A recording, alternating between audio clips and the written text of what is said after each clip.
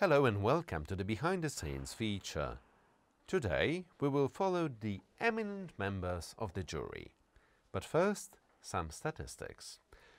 The organizers of the competition were filled with joy and surprise when at the beginning of December last year they counted the applications coming in for the 17th Chopin competition in Warsaw. A record 455 pianists from 45 countries declared a desire to compete. That is 100 more than in 2010.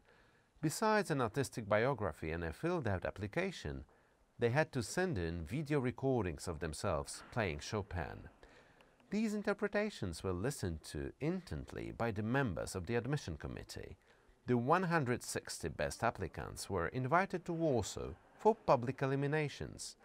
Not quite half managed to qualify for the main competition. That is, 78 of them. Now they have to convince the eminent members of the jury to their interpretation of Chopin's music. But how to play this music? One of Chopin's students said, Chopin always played his works with different expression, and yet they remained equally beautiful thanks to new inspiration.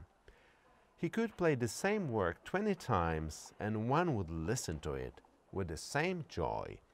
It is to him that I owe an expression that is different every time, which he taught me while performing his works.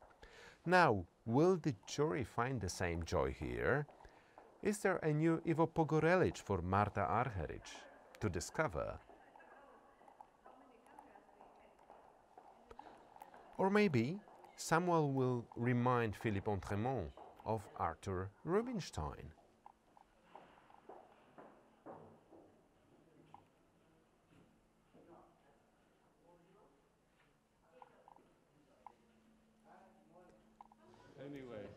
There will be many discussions. There will be many opinions. And just one winner. Who will it be? You know something is happening. It has to come from heaven. Yeah, exactly. You know. But we'll see. Very good chocolate. Maybe a pianist that will stay so true to the score that he will convince Professor John Ring. Join the competition. Good.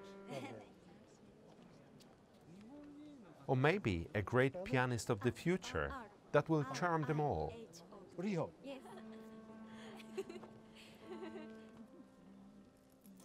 The question is still open.